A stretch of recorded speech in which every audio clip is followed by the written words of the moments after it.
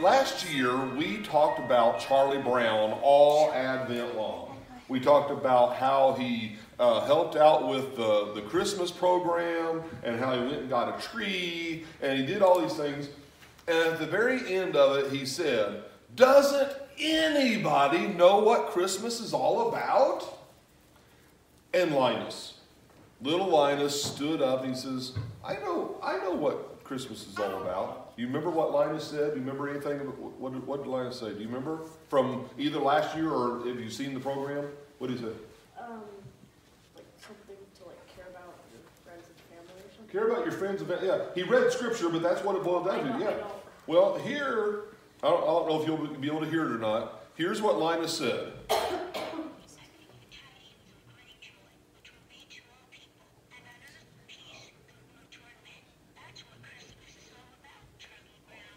Good tidings to you and yours, and peace to all mankind. Peace to everybody. That's what Christmas is all about. So being together, having fun together, being nice and kind to each other, loving each other, and sharing everything we have, and peace among us all. Today is the Sunday of peace. Okay, in the whole Advent thing, last Sunday was hope. This Sunday is peace. And peace means a whole lot of things. Peace means that we're not fighting with each other. Okay? So that's the big one. But peace is also that we have calm. Sometimes we get kind of nervous about things. Maybe we're getting ready to do a sporting event and we get a little nervous. Maybe we have a big test at school. I got to spell all those words, or I got to remember all those facts and figures, and we get a little nervous. Peace is when you're calm, and everything is good with the world. And that's what this Sunday is all about. No matter how much we have anxiety, I know it's a big word. Maybe we have fears, we're scared of something, whatever. But peace is when we are okay. And that's what God wants us to be. God wants us to be okay. Think that's okay? I think that's okay. Well, if the rest of us that aren't going to children's church are able and would like to stand and do a little singing, I believe the words are going to be on the screen, or you can join us on page 234 in the hymnal for "O Come All Ye Faithful."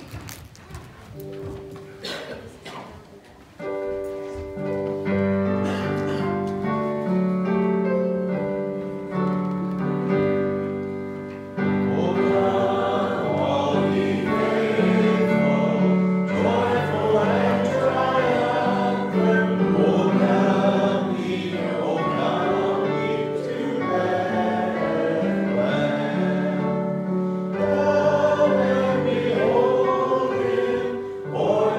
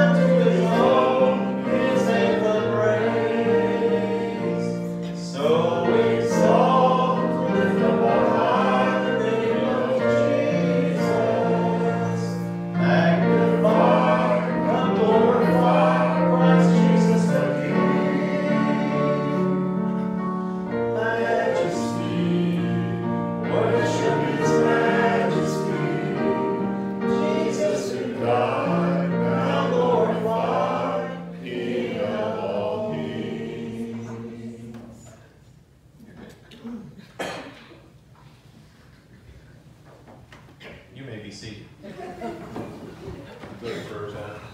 Oh, wait. Let's do Let There Be Peace on Earth. You can be seated to sing this also. I felt like y'all look tired. It's been a rough weekend, so you all just stay seated, okay? All right. We're going to do Let There Be Peace on Earth. Page 431 in your hymn book.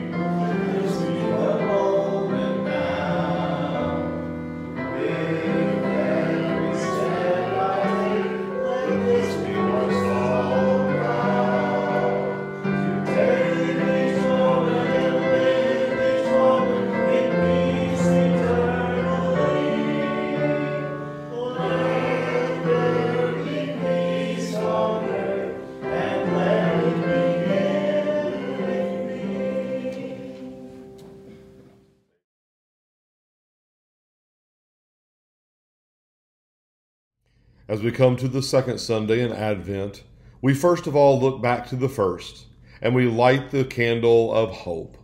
We have hope in Christ Jesus, hope in everlasting life, hope in God. But this Sunday is the Sunday of peace, the second Sunday of Advent. At this season of sparkle and bright unfolds around us, the silent prayers of peace lie like stars hidden in a clouded night. May we inspire the world with peace. May we touch it to our lives that in every place of stress, frustration, or fear, we might feel the presence of peace, easing our hearts and transforming our lives. And may we share the healing power with our children, that they might become the inspiration through which peace makes its way to a yet dreamt of world. Let us light this second candle of peace, and may peace light the world this Christmas.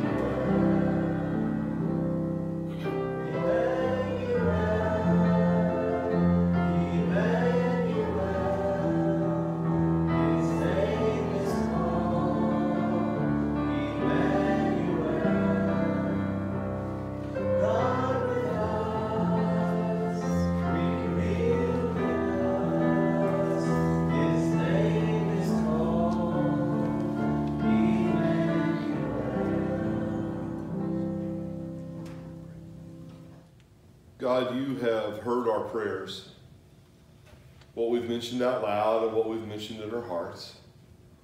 You've heard our joys, you've heard our pain. You've heard our fear, you've heard our love. You've heard us. And Lord, we listen. We listen for your word to us, for us, and around us. We listen for your saints to come and speak those words.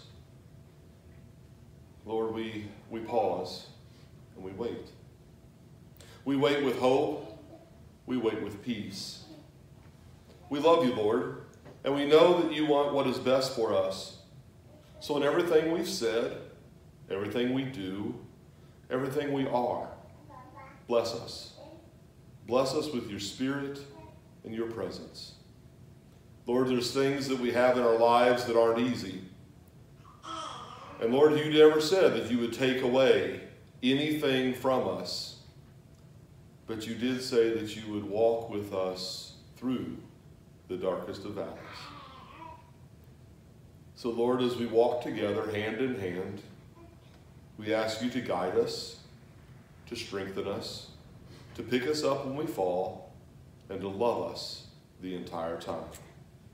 We pray these things using the words that Jesus taught his disciples so many years ago when they said, Jesus, how do we pray? And he said, pray these words. Our Father, who art in heaven, hallowed be thy name. Thy kingdom come, thy will be done on earth as it is in heaven. Give us this day our daily bread. Forgive us our trespasses, as we forgive those who trespass against us. Lead us not into temptation, but deliver us from evil. For thine is the kingdom, the power, and the glory forever. Amen.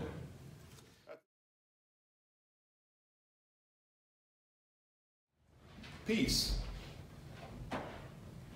Sometimes it seems like peace is fleeting, abandoning, evasive. In a world where it seems that everybody is out to get somebody, you got to pick a team. You got to pick a tribe. You got to pick. You got to choose one way or the other. You just can't be friends with everybody. See, I'm here to tell you that you can. You can be friends with everybody. You can welcome the stranger. You can love the neighbor. You can be at peace. You don't have to be in war with others just because you think differently, act differently, love differently, whatever it takes. You can be at peace. In the time and world that Jesus was born into, there was great tribulation. The occupying Romans wanted it their way. The Jewish sect wanted their laws enforced and wanted it their way. The Gentiles, the pagans, worshipped their own gods and wanted it their way. The rich had their own rules. The poor got dumped on. Interesting enough, it sounds kind of like today, doesn't it?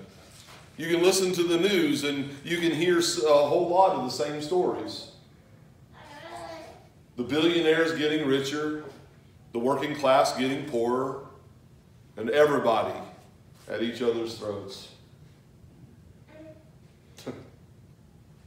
It's almost like the message needs to be given to us again. Linus, what is the meaning of Christmas?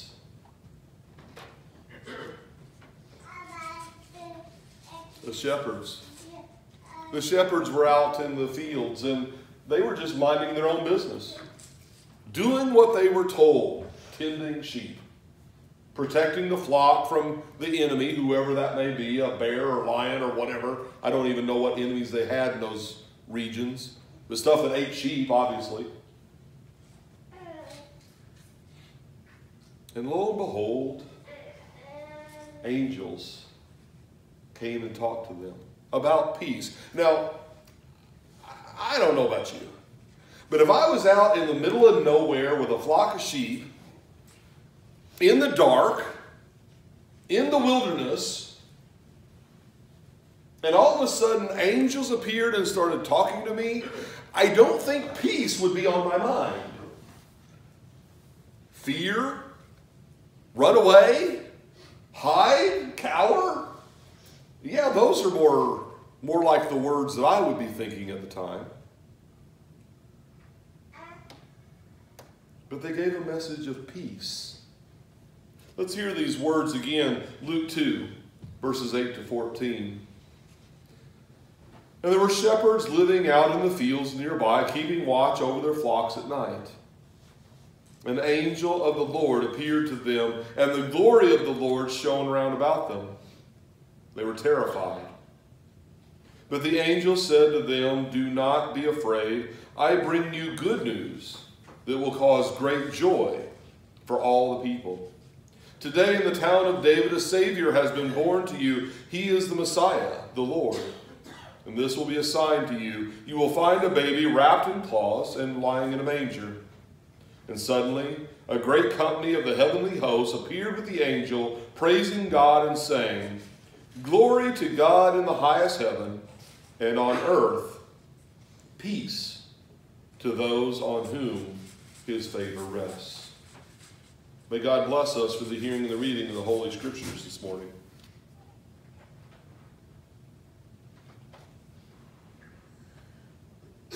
What would it take? What would it take for us to find peace? Now, first we would have to face our fears. And that's not comfortable. Because, you know, there's only one thing that scares me. And that's fear.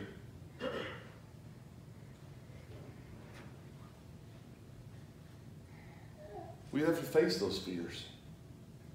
What are we afraid of? Now, it's different for each one of us, because one of us may be terrified of spiders or snakes or something, and the others are like, "Oh, aren't they cute? Let's play." Some of us are scared to death of whatever age we are. Now, some of us think that as we get older, we're scared of being old, and we're scared of... But I'm here to tell you, I have talked to school-age kids, littles. And they're terrified of being the age that they are because of peer pressure and pressures of school and testing and all that goes along with it. The anxiety levels are so extremely high, even at a young age. And so age fear encompasses all the way, well, Nicholas doesn't look like he's too afraid of anything. But you know, sometime that kicks in. And we're afraid at pretty much every level. Maybe it's employment fear. I know folks that are changing jobs. I know folks that are getting ready to retire. I know folks that are just in transition. And the fear of change has gripped them. As I mentioned, in Jesus' day, there was great turmoil. And the people were afraid. They were afraid to worship as they wanted to for fear of the authorities. They were afraid to be of whatever nationality they were because of, again, the authorities and authority figures. And an angel came to the lowest of the low, the shepherds out in the fields, and said, "Have peace."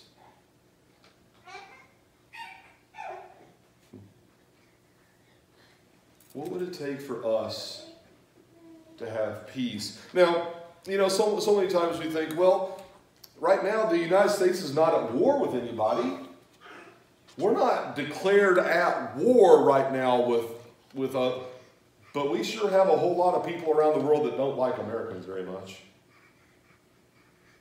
We're not really at war as far as the church goes. There's not a holy war going on around the globe. We don't have people standing up with crosses in one hand and swords in the other, as they did in the Renaissance times and whatnot, and have a holy... If you're not a Protestant, then you're not... If you're not a Catholic, then you're not... If you're not a whatever... We don't really have that right now. But we do still have the bickering and whatnot going on between denominations and between individual churches and even amongst ourselves. And we need to be at peace. Somehow, we need to find peace. Maybe it's in our own families. Our kids or grandkids or whatever are on a path that we don't approve of. You know, you're not going into a field of study that's going to make you big bucks and take you into places, you know, whatever. And the kids are like, well, yeah, but I'm going to be happy. And we're like, well, it doesn't matter if you're happy or not. You need to make big bucks. Well, maybe they're playing the wrong sport. I want you to be in basketball, not football. You'll get hurt in football. Yeah. There's turmoil in our families. Sometimes it's a brother or sister that won't talk to you. Sometimes your mom and dad is just being pills. Sometimes it may be a distant cousin that has those weird thoughts. Ever had that around the Thanksgiving table? That gets an awkward discussion. It happens. It happens more than we want to claim because we think that we're unique. We think that we're alone. We think that we're the only ones that have these issues. Folks, I'm here to tell you that you're not alone. There's issues in every family. There's issues between every neighbor. There's issues even amongst the generations, in church, out of church, in school, out of school, in the workplace, out of the workplace. There's stuff going on. And it's okay. It's okay to think differently than others. It's okay to act differently than others. It's okay to be unique in your own unique way. It's not okay to force your actions, views, viewpoints, or things on other people with a heavy hand. That's what causes the war. That's what causes the fight. That's what causes the fear and the unrest.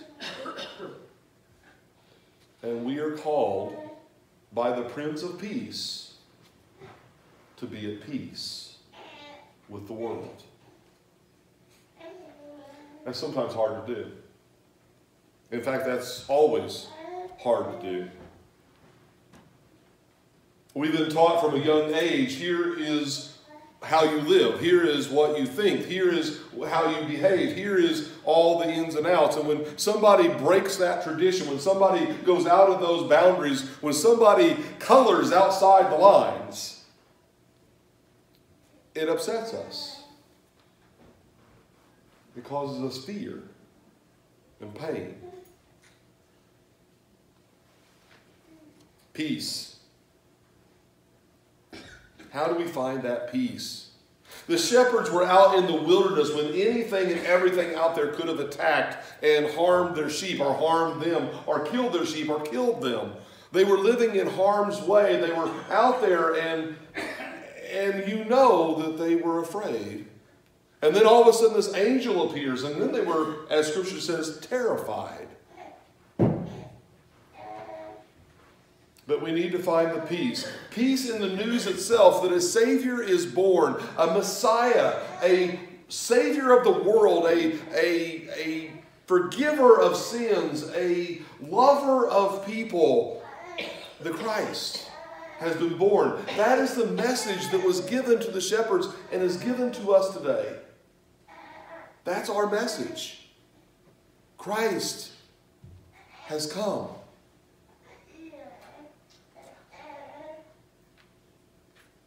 We're given the message of God's blessings. Is life completely and totally without pitfalls? No. Is life without fear? No. Is life without pain? No. But life is always with God's blessings. In one way or another, they may be small. In fact, sometimes God's blessings are so small that we miss them. Have you ever looked back on something and said, oh my gosh, God was there? You know, there's a country and western song that's unanswered prayers. I think it's George Strait, if I'm not mistaken. Oh, it's Garth Brooks. How about Garth Brooks? One of those country. You know, I don't listen to the country. Thank you. So Garth Brooks, yes, I knew that. Just testing the congregation here.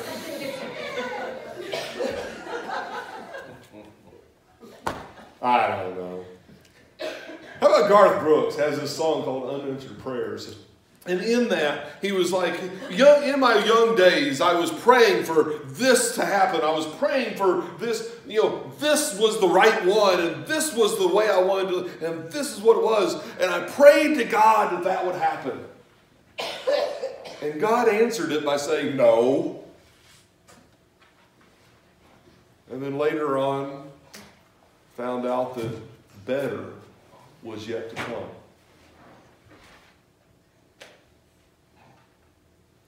Sometimes we need to look at our lives and think, wow, how blessed are we truly?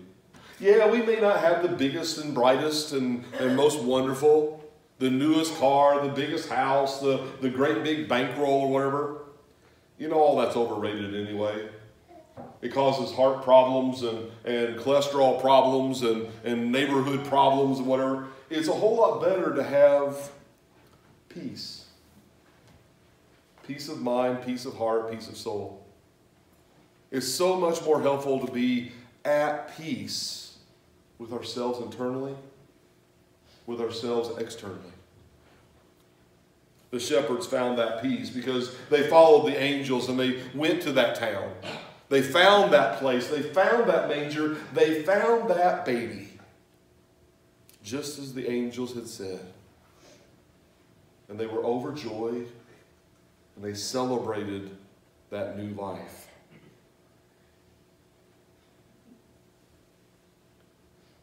I beg of you in God's name to find peace. Not just this Christmas season, not just today, the Sunday of peace, but to find peace in your lives, to live in that peace. Are we going to have pain, fears, grief, sorrow, all the stuff that goes along with it? Yeah, we're going to have that along the way. It's life. But in that, in all of that, may we find peace on earth to those on whom God's favor rests. Let's share the good news of peace. And let it start with us. Amen. Okay, since I'm pretty sure you're well rested, why don't we, if we're able, stand for our closing hymn, Hark the Herald Angels Sing. It's on page 240 in your hymnal or on the screen.